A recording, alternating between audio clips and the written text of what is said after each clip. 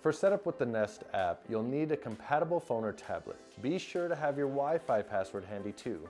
Additionally, you'll need to have a Nest Connect to complete the setup of your door lock. If your device did not come with a Nest Connect, you will need to purchase this separately. Now let's set up the lock on the Nest app.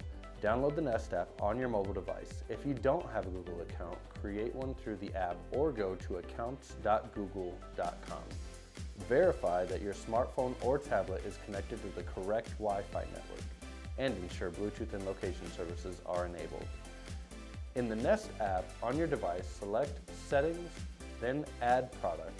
Scan the QR code on the Nest Yale lock.